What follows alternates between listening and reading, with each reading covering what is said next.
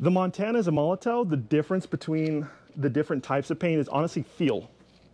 Molotow, it has more of a, if you're more of a graffiti writer and you like painting fast, you like the paint shooting out more, not so controllable, but if you like the feel of working quickly, Molotow is a great brand to go with. It's a feel thing. It really is a feel.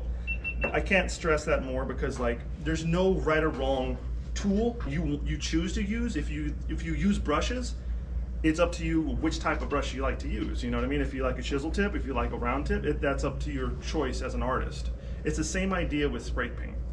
Personally, I like to go with 94s. I also like to go with Molotow as well. But it does depend on the job. It depends on what I'm asked to do. It depends on what I'm planning on doing. If I'm going to do a portrait, I'm probably not going to go with the Molotow just because I know that that paint comes out faster. It's a little more quicker. I have to work faster with it. Whereas opposed, if I went with a 94 low pressure can, I could take my time on it, make sure my details are really accurate, and I can do everything I want to do with it. But it really is a feel thing. So that, as opposed to the Rust-Oleum or the Krylon brands, these are going to be a lot faster, filling in large areas. Not the best to do detailed stuff with. You know what I mean? It really, you just got to pick the right tool for the right job of what you're doing as an artist to produce the image that you're trying to produce. You know what I mean?